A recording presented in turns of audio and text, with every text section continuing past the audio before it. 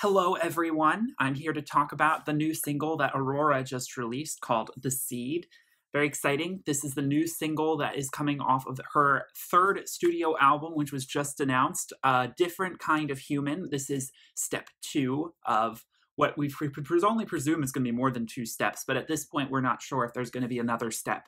Step 1 was released back in September, Infections of a Different Kind. I'll link my review of it in the description, had glowing things to say about it.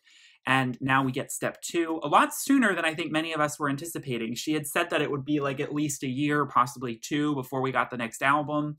And here it comes. It's coming out June 7th. So 2 months away. Very exciting. This is the second song that she has released from this record. She has also released Animal, which was the first single from this record, and I'll link my review of that as well in the description.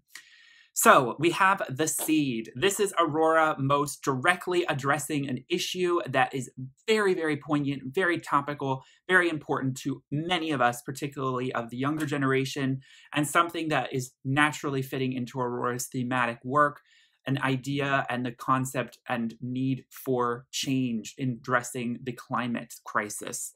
She explicitly references this in the lyrics when she sings in the chorus, "You cannot eat money, oh no. When the last tree has fallen and the rivers are poisoned, you cannot eat money." And this song has a very diabolical undertone to it for the chorus. You know, this song is a bit more industrial in sound. It's much more angry and full of angst. Aurora has described this new album as being a lot more schizophrenic in terms of going from highs to lows, and it's a bit more broad in terms of its spectrum. So it's going to be talking about some more political things, some more social things.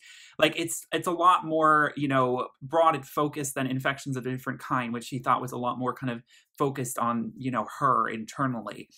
And she describes this anger as not necessarily being something that makes you want to go towards like anything violent or anything negative. It's more of an anger that makes you want to do something. People don't get up and do something usually unless they're not moved to a certain level of anger or frustration at the way things are. And this is coming off the heels of massive worldwide protests and strikes and walkouts that young people have been instigating about doing something about the climate crisis that we are facing. And I would consider and I would say that the climate crisis is one of the biggest issues that, especially in the next 10 years, is going to be plaguing us as a species on this planet. And so I think that Aurora tackling this, and I hope this isn't the last time she gets this explicit about this, because it's so important that this kind of message is just continually pushed out there. And especially since Aurora is an artist who is so about the natural world and so about appreciating the beauty of it, it's just a perfect fit. She describes herself like a seed, not knowing where to land. Through dirt and shadow I grow, so I grow through the murkier soil. That's a common metaphor that, I mean, of course. I'm reaching light through the struggle, just like the seed. I'm chasing the wonder. I unravel myself, all in slow motion. So if you consider the idea of, you know, us trying to plant more trees, obviously that's like a literal translation of the idea of us helping propagate the forests, which are some of the best bastions of climate control that we have on this planet. The forests are so important to maintaining the lifestyle that we live and the proper balance of everything and in the atmosphere. And of course, deforestation is one of the leading causes of, you know, massive issues with the climate, along with the melting of the polar ice caps, sea level rise, which of course contributes to all sorts of other fun things like hurricanes and flooding. Suffocate me so my tears can be rain. I will water the ground where I stand so the flowers can grow back again. Because just like the seed, everything wants to live. We are burning our fingers, but we learn and forget. Bit more abstract in the second verse here, where you can sense she's getting a little bit more kind of like interpersonal, talking about some inner struggle. I love how her lyrics can be so literal and yet so broad, and the playful, kind of childlike, kind of innocent, very nature inspired.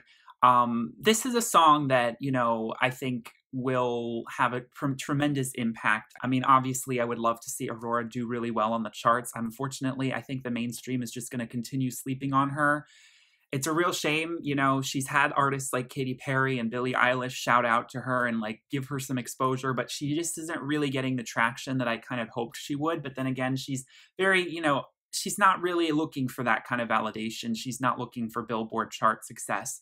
But her songs definitely need to be played on the radio. Like, we need this message. We need her music. Sonically, this song has that Nordic fiery angst to it that I think we heard a lot more on All My Demons than we heard so much on her last record, though we definitely heard it in parts. I do think that, again, my one thing, if I had to pick something negative, is that I do feel as though the mixing, like, there's something about the vocals that don't kind of rise out of the mixing of the song. And I think this is just going to be a recurring issue that Aurora's music is always going to have.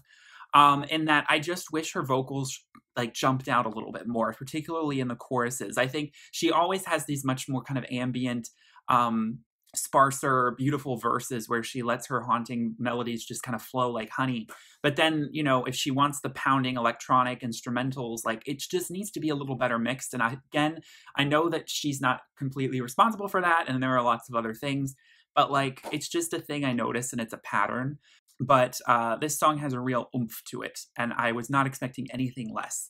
My favorite part, though, would definitely be the bridge, where she gets very meditative. And she has said that this record in particular, she was collecting a lot of ambient field recordings. You can actually hear her softly speaking about dreams and visions that she's had about killer whales and the forests dying and this need for, and people marching all over the world for climate change.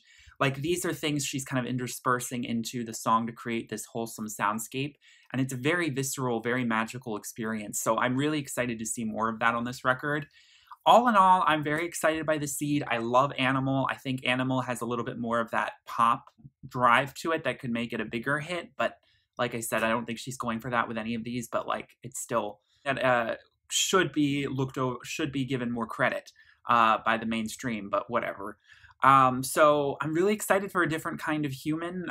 This is 11 tracks instead of 8 compared to the last body of work. So this is much more like a full-length album.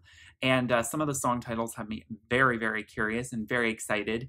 So we've heard 2 songs so far, and we only have 2 months away before we hear the rest of the work. So this is a really kind of exciting thing that's happening a lot sooner than I was expecting.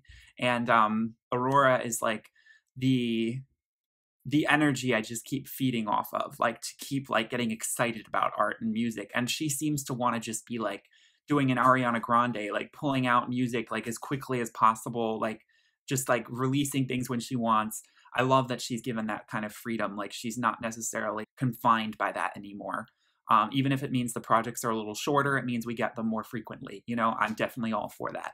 So let me know in the comments what you think of this new track and how excited you are. And thank you all so much for watching. Check out the links in the description for more Aurora content from my channel.